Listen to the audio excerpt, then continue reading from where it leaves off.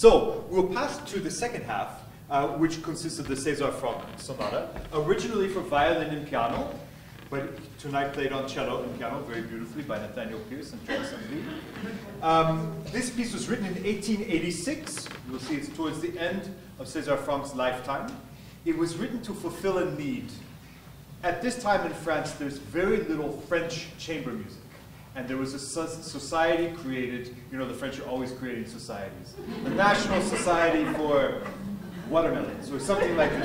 There is a National Society for the Advancement of French Music that was founded by Saint-Saëns, César Franck, a bunch of other composers. And Franck wrote this sonata to be premiered on that concert series that they had. We call César Franck the French Beethoven, in a way, because his music is highly organized motivically and also harmonically.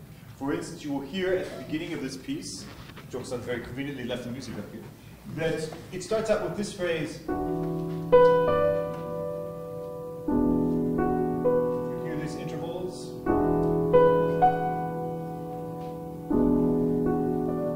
And a beautiful chord. The violin or cello comes in.